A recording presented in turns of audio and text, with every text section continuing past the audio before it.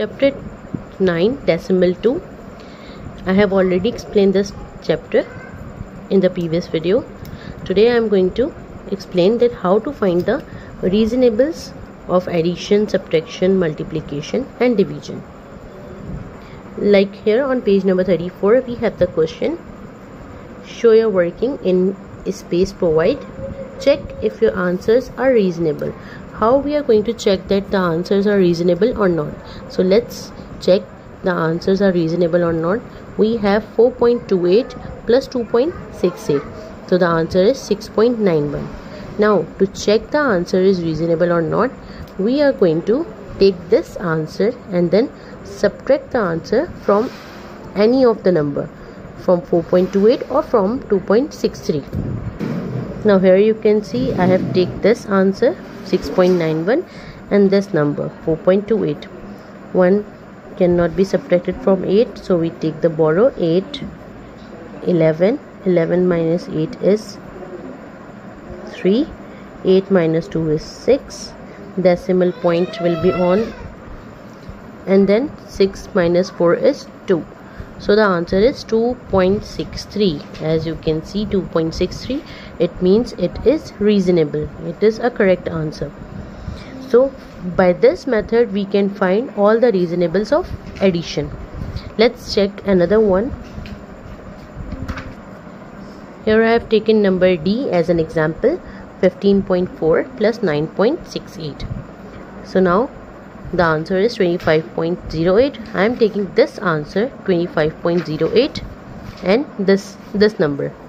In the first I have taken the first number, but now let's check with the second number. Now we have to subtract 8 minus 8 is 0. So here I have taken number D as an check for the reasonable, 25.08, and I have taken the second number because in the first question I have taken the first number, 9.68. 8 minus 8 is 0. We cannot subtract 0 and 6, so we are going to take the borrow. 5 is smaller than 9, so from 1, 15 is 14, and then 10.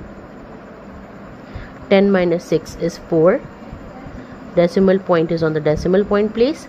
9 minus 4 is 5, and then 1. So you can see 15.40. As you can see that it is 15.40. So the answer is reasonable. So you can check the addition reasonable with the same method. Now here we have to check the reasonable answer of the subtraction. 15 minus 8 minus 8.9. 15.8 minus 8.9. So the answer is 6.9. Let's check. We are going to take the answer 6.9 and we are going to take 8.9. 9 plus 9 is 18. 8 here. 1 on the next number. 6 plus 8 14. 14 plus 1 15. And the decimal point is on the same place. So the answer is 15.8, which is here. It means the answer is reasonable. Let's have another example. 60. 51.97. So we are going to take 51.97 and the answer 8.03. Now we have to add both the numbers. 3 plus 7 10, 9 plus 1 10, 8 plus 1 9, 9 plus 1 10, and then 5 plus 1 6, and the decimal point here. So the answer is 60. After, if we have the decimal point and the numbers are 0, it will not be considered. So the answer is 60. This is a reasonable answer. Page number 40. Let's check the reasonable answer of multiplication. Here we have 20.7 multiplied by 4. So here we have to find the reasonable answer of the multiplication. To find the reasonable answer of multiplication, we divide the number 20.7 multiplied by 4 The answer is 82.8. So we have to divide this 82.8 with this 4. Let's check 82.8 divided by 4.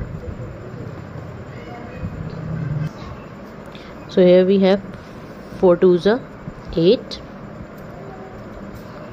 Then we have 2 here. So 2 is not in table of 4, so we have to take this 8 as well. So before taking two numbers here, we are going to add a 0 and take this decimal point here. Now we can take this 8 here. 4 7s are 28. So the answer is 20.7. Here you can see 20.7. Let's see another example. 3 multiplied by 28.7 is 86.7. Now we have to take this 86.7 and divide this with 3. 3 2s are 6, 2 and 6, 3 8s are 24, 2, and then this decimal point will goes here, 7, 3 9s are 27. So the answer is 28.9. Here you can see. So we can solve the remaining reasonable of multiplication with the same method. Page number 44. Now here we have to find the reasonable of division. Check if your answers are reasonable. So to check this, we have to multiply the answer with the given dividing number. 1.9 is the answer and 5 is the number given. 5 9s are 45, 5 here, and 4 on the next number. 5 1s are 5 plus 4 is 9. So the answer is 9.5. Let's see another example. 4.29 multiplied by 7. 7 9s are 63. 7 2s are 14. 14 plus 6 20. 7 4s are 28.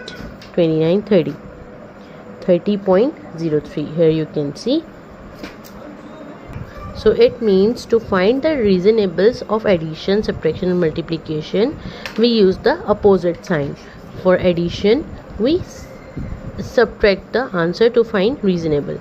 For subtraction, we add the number. For multiplication, we divide, and for division, we multiply. So this is the method to find the reasonable answer.